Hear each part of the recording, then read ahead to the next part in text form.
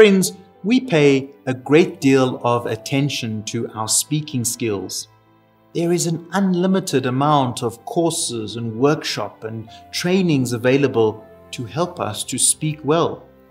We are taught that speaking, especially public speaking, is a highly desirable and sought-after skill. Public speaking is considered to be an essential ability for anyone to get on in life, to sell themselves. However, listening is every bit as important, perhaps even more important than speaking. Everyone desires to be heard and understood. And in our age of social media, it seems more important that we stop speaking and listen more intently to one another more often. So many of the difficulties and divisions we face are because we no longer are attuned to listening, not hearing, but listening. So today, let's take a quick look at 5 ways that we can improve our listening skills. And the first one is to be present. Have you ever been speaking to someone and found that they are distracted by something else and not really listening to you? You probably thought this was annoying, frustrating, and disrespectful. At that point, you may have even become angry or shut the conversation down or the person out. When someone is speaking, it's vitally important to be fully present to that person. If something else is going on in your mind, like a call you need to make or a text you need to send, please let them know. Do what you need to do, and when you are finished, then tell them you are ready to listen. I think there is an etiquette that we need to develop, especially when it comes to mobile devices.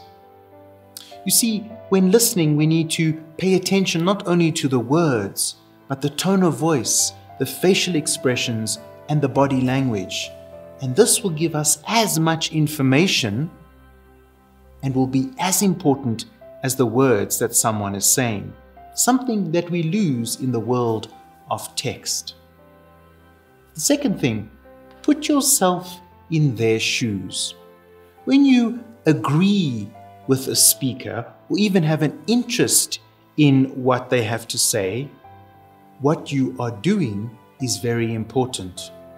Imagine yourself in their situation, wanting only to have someone to listen to you. When they are speaking, make an effort to think of where they are coming from and why. Imagine what their life is like and what struggles they might be trying to articulate or have to face. People will appreciate that you made the effort to understand them and really hear them. The third thing, pick up on the key points when someone is talking to you. Many people have trouble focusing on what someone is saying, especially if they speak for longer than a minute or so, and I know that I'm talking for longer than that now. It's easy for our attention to drift off to something else that we might find more interesting or think more important. If that's the case, try to pick up on a few key points that the speaker makes, and after they've finished making those points, take time to let them know that you've heard them by mentioning the key points you heard, or even invite them to clarify some of the things that they have said. The fourth thing, to practice active listening. Most people are thinking of how they're going to reply when someone is talking. I know I do that a lot. And instead of doing that, try to focus completely on what the other person is saying. Pretend that you will be tested on how much of what they're saying you remember and understand. And you'll notice that it gets much easier when you focus on their words, when you aren't worrying about how you will respond or what you will say. And the fifth thing, be curious, be open-minded, and always be ready to grow. People who are naturally curious see conversations as learning opportunities. They listen because they want information. They are open to ideas. They want to see things differently.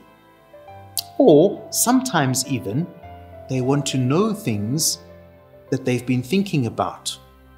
And so, instead of always having the reference as my point of view, being curious to listen to what another has to offer gives me a whole new dimension. People who are curious are continuously looking for new opportunities and taking on new challenges. For them, listening to others becomes an easy and a natural way to continue on their own journey of growth as they absorb and listen to what others are telling them. And so we are invited to cultivate a curious and open mind so that we too can grow. And the skill of listening helps us to cultivate that mind. Listening, friends, is a wonderful gift to us, and it is a gift that we can offer to one another when we learn and practice it as well as we can.